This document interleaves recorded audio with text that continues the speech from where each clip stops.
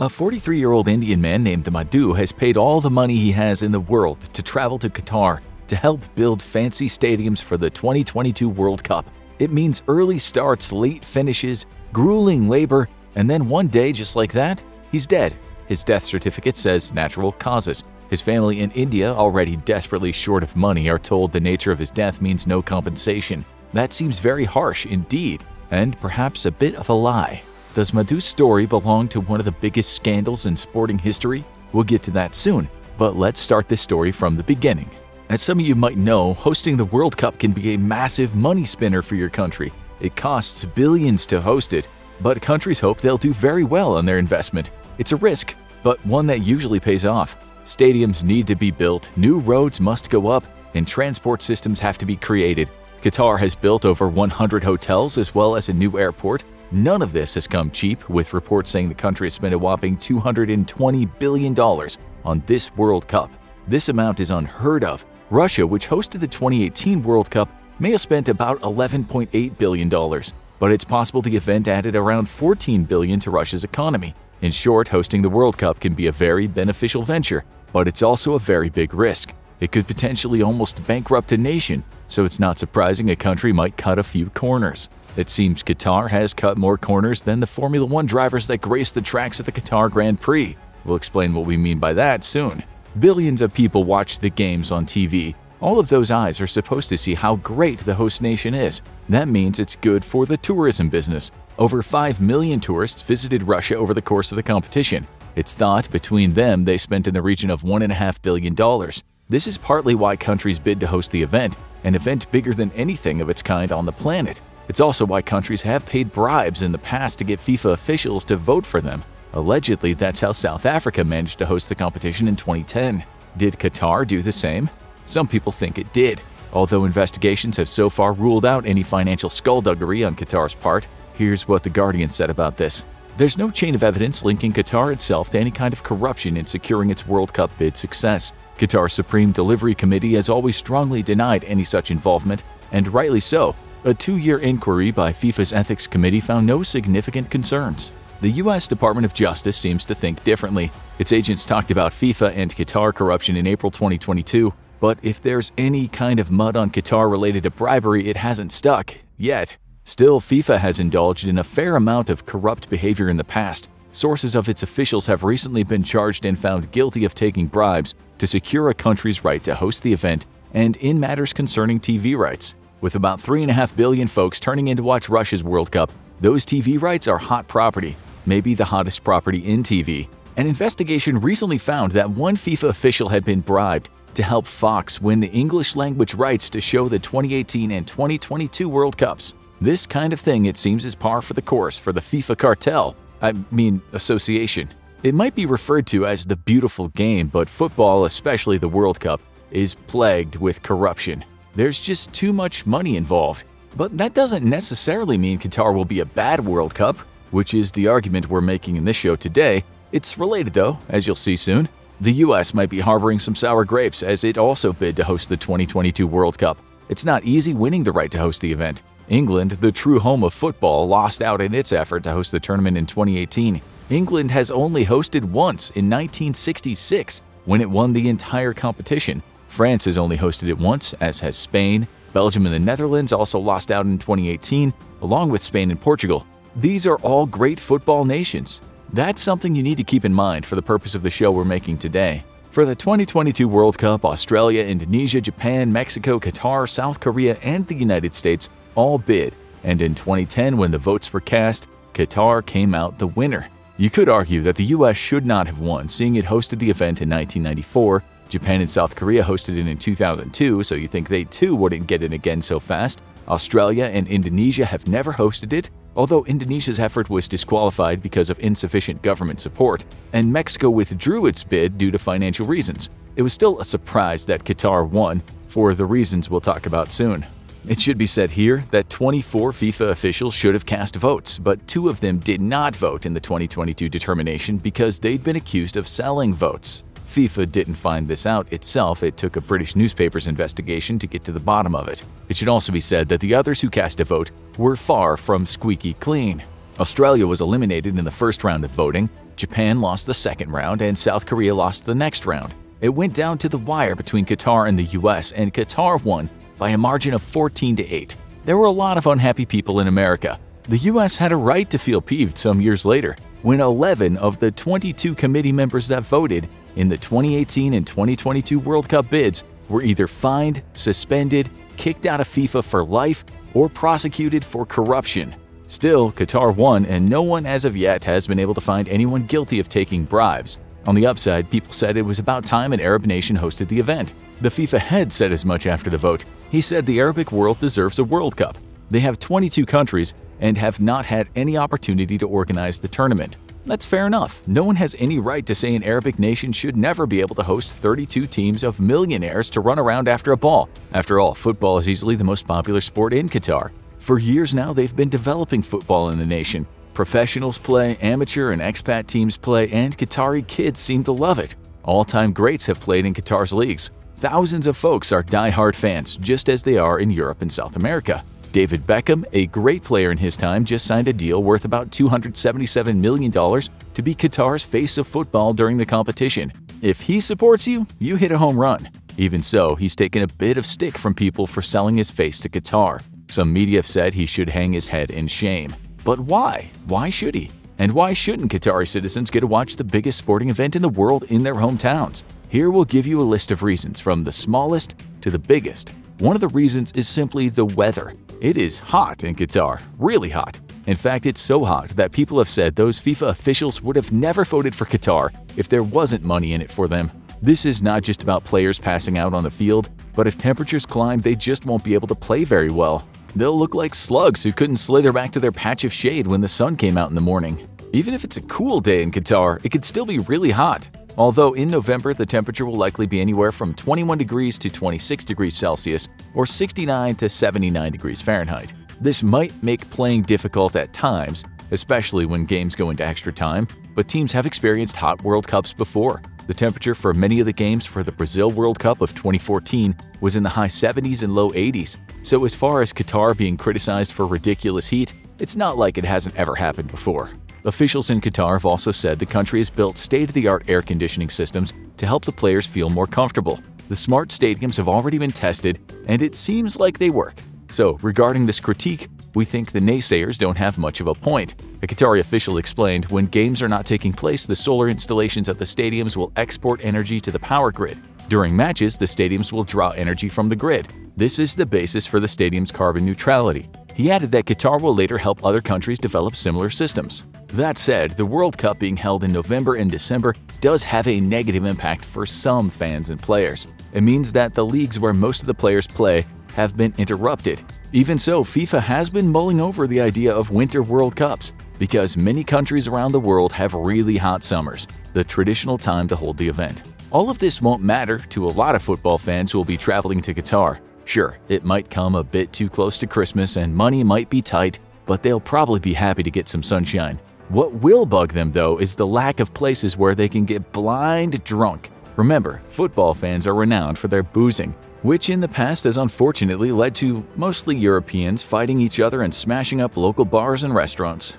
Booze isn't illegal in Qatar like in some other Muslim nations, but let's just say that drinking in the street and screaming football songs would certainly not be appreciated on a normal day in Qatar. You'll probably end up getting arrested for that. Nonetheless, not having pot-bellied men from North London screaming at opposing fans in the street, "Come on, let's have it, you muppets!" could be a good thing. At first, it was reported that there will be boozing zones during the event, but people still wouldn't be allowed to get wasted in the streets. That might seem fair enough to some fans, even though it would dampen the fun for many others, since part of their enjoyment is getting tipsy and mingling among other folks from different countries. But then, on November 18th, The Guardian wrote this headline: Qatar bans beer from World Cup stadiums after 11th hour U-turn. So, it seems the vice zones won't be there either. The Qatar affair will be way more low-key now, and this U-turn has already bugged a lot of fans. Now for another blemish on this World Cup, albeit a small one. Some fans renowned for their drinking and fighting prowess won't be there this year.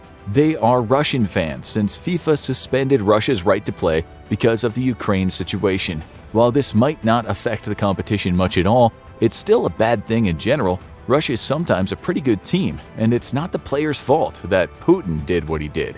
Others have argued that it seems a bit contradictory given the aggressive and sometimes criminal military actions of Saudi Arabia, the UK, the US, and other nations. The UN has stated the 2003 invasion of Iraq was a crime of a war of aggression, but we didn't see the US, the UK, Poland, and Australia being told they were banned from playing in the World Cup.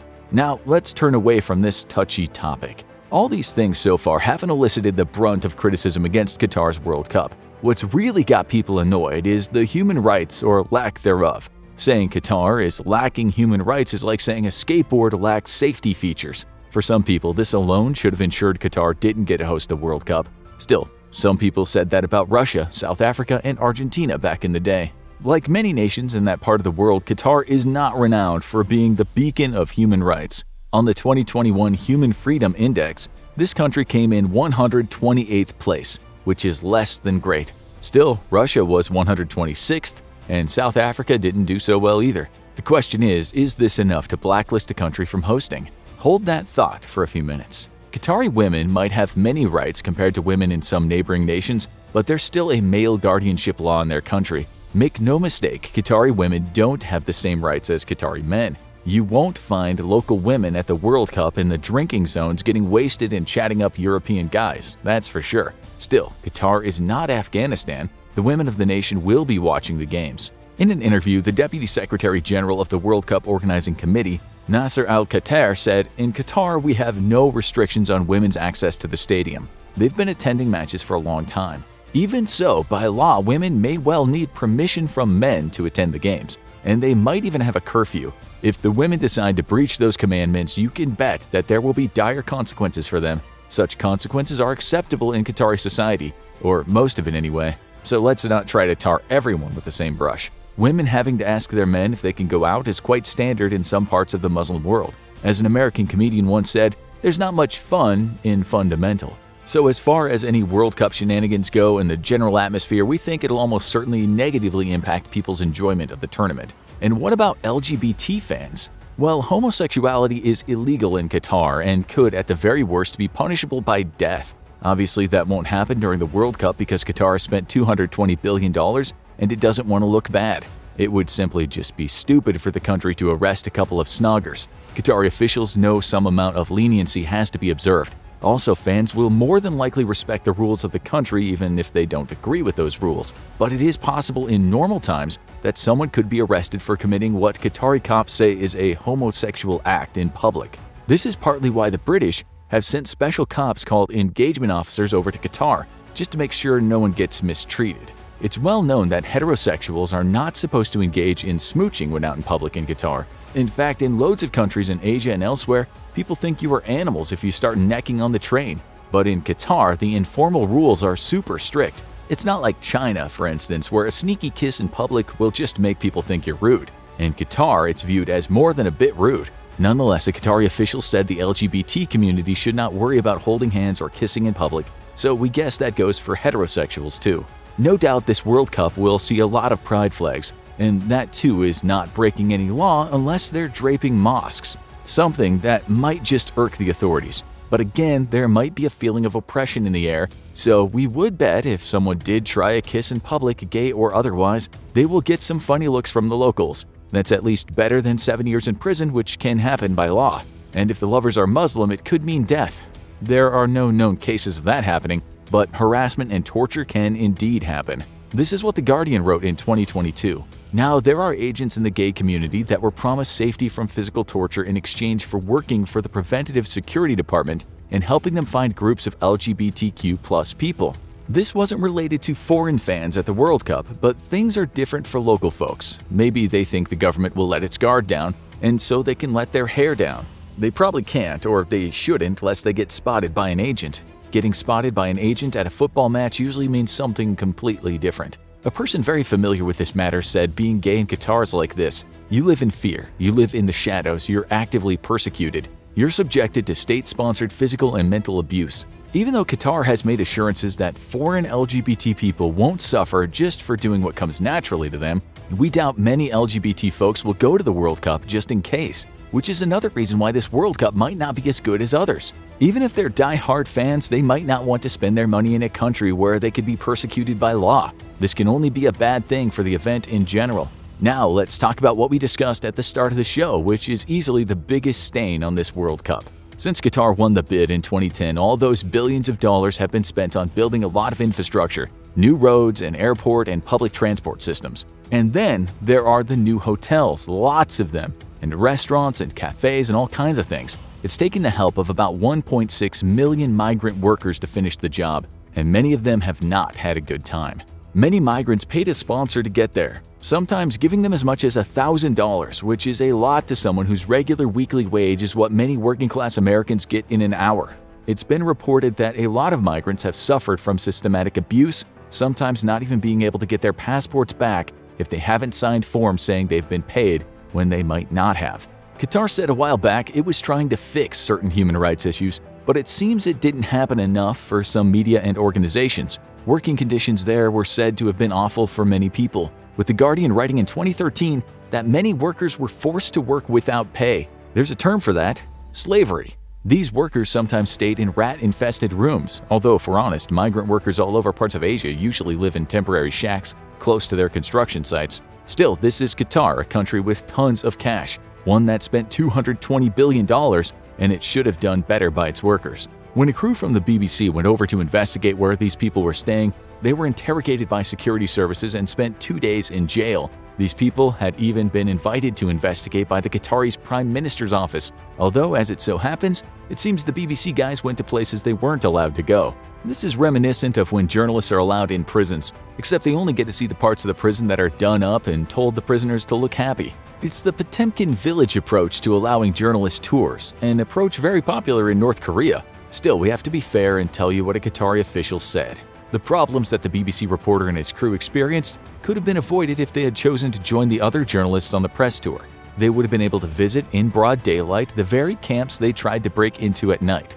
It doesn't mean that things were okay, far from it. In 2021, The Guardian wrote that 6,500 migrant workers from India, Pakistan, Nepal, Bangladesh, and Sri Lanka had died since Qatar started its construction projects in 2010. That's an average of 12 bodies a week. Sure, construction can be a dangerous job, but it shouldn't be that dangerous. The death toll is expected to be much higher too, since the data for some nations hasn't been seen yet, including data from the Philippines and Kenya. Also, not many deaths have been classed as work-related deaths linked to the construction of those stadiums. The families waiting for what is usually the man of the house to return home have often just been informed that the death was not work-related. Many deaths are just reported as natural deaths, which makes it almost impossible for the family to get any compensation. This is really bad when you consider that they rely on this breadwinner to survive. Women are left with kids to feed in places where it's impossibly hard for them to gain decent employment. Still, not all deaths have been reported as being from natural causes. The Guardian wrote, Qatar's grim death toll is revealed in long spreadsheets of official data listing the causes of death. Multiple blunt injuries due to a fall from height, asphyxia due to hanging, undetermined cause of death due to decomposition. 69% of deaths consisting of Bangladeshi, Indian, or Nepali workers were reported as natural. For Indians, natural causes were reported 80% of the time. How did so many healthy men just die all of a sudden? Does that seem strange to you? It should, but we'll never know the truth because most of the time there wasn't an autopsy. As you know, when young folks with no serious health issues just drop down dead, there's usually an autopsy. Not in Qatar, it seems, at least if you're poor and have a foreign passport. The government has so far usually plugged its ears when people have asked for an investigation. The deaths were very likely not natural at all, and the families of the deceased deserve some compensation. Sure, as the saying goes, no amount of money will bring them back, but trust us, in parts of the developing world, that bit of compensation could be a life or death matter for the family members. So when fans cheer on their teams, they might be mindful that blood was spilled so they could have a little bit of fun. The Qatari government has said things such as, every lost life is a tragedy and no effort is spared in trying to prevent every death in our country. We're not so sure we at the Infographics show buy into that. We've seen some nasty videos. त्यही हो problem भनेको त्यही हो यहाँ हाम्रो अब त्यो toilet bathroom हेर्दाखेरि त्यस्तै छ केही त्यसको सफाइ छैन हैन सब उस्तै छ यहाँ 12 एक रुममा चाहिँ 12 14 जना मान्छे हालेछ हैन 2 वर्ष भएको हामीले बेडै सिट दिया छैन भन्छ आफै किनेर ल्याऊ. We've also seen first-hand construction sites in India, Nepal, Thailand, Myanmar, Laos, Vietnam, and Malaysia, and to be honest, health and safety doesn't look like the paramount concern in those places. Still, Qatar is the diamond in an ocean of sand. It is loaded. Doha is a glittering city, a place wherever you look, you're reminded of money. The glitzy airport is festooned with gold shops, and man, is the food expensive. What we're trying to say is Qatar could have done much better. It won the bid to host this competition, and so it should have acted like a wealthy nation and taken care of its migrant workers rather than obfuscate the truth and outright lie at times. Maybe some of you more hardline folks are now thinking, the infographic show's creative team needs to man up and quit that bleeding heart routine. Maybe some of you think $200 a month is the standard for migrant workers and life is just always going to be hard for some people. You might also be okay with workers having their passports taken and their wages held back for months, or that it's okay that some workers are thrown out of the country for just complaining about it. Maybe none of these human rights violations will make a dent in your enjoying the games, but polls suggest you are the minority. Most people are bothered. Sure, some of our team will watch the games. They won't think too much about a young man being electrocuted by wayfaring wires as he navigated his construction site dwelling, but when this is all over, when the men in suits count their piles of gold coins, we'll remember the true cost of playing this beautiful game. Now you need to watch what happens to your body when you start exercising, or have a look at Death Row All-Stars, prisoners playing a game for their lives.